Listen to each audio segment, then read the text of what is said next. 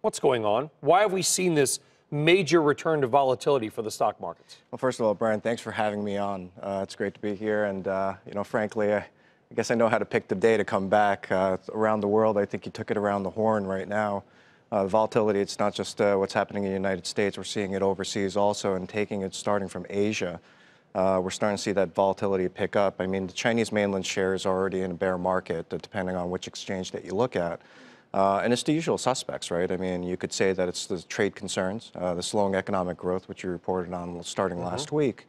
But at the end of the day, also, it's deceleration. The economic growth over there has been pulling back, but our view is we're still constructive over the long view of the Asian markets, also in China as well. The growth there is still well above U.S. averages, well above global averages. And even though it decelerates, it should be approaching fair value and is starting to look more attractive. The stock market is supposed to be some kind of a crystal ball. They call it a discounting mechanism, where it predicts by moving what it thinks is going to happen collectively. Is the stock market now telling us that we believe a global economic slowdown is going to happen, that maybe this is the sort of peak global economy? Well, I think recently the consensus estimates reported out of Reuters, for instance, had pulled global growth back to 3.6%. And that's still pretty good, though. It's still not bad, right? And if you kind of look onshore also, we believe that the run rates that we've seen with U.S. GDP running at 3.5%, even into 4% territory we've seen recently, while it might not sustain at those levels, it's well above, say, the 1.5%, 2% annualized rates that we've actually seen prior to most of this expansion.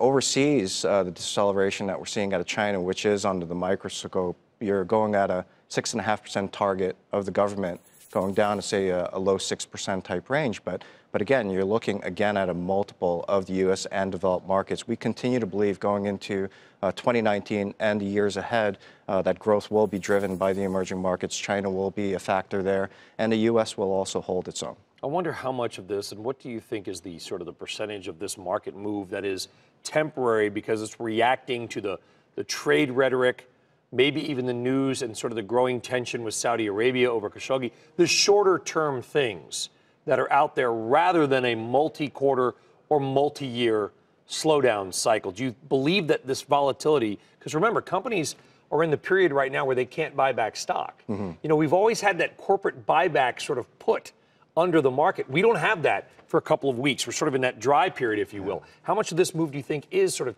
temporary or transitory? It could be that support is being removed, to your point.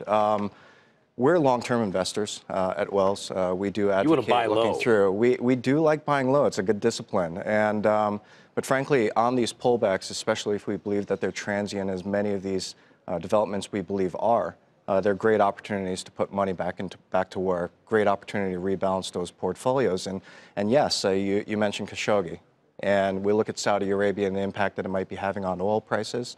I'm trying to predict oil prices like trying to predict the weather at any point in time. The reality, though, if you look at it on a broader fundamental basis, I mean, Saudi Arabia on an economic contribution is less than 1% globally.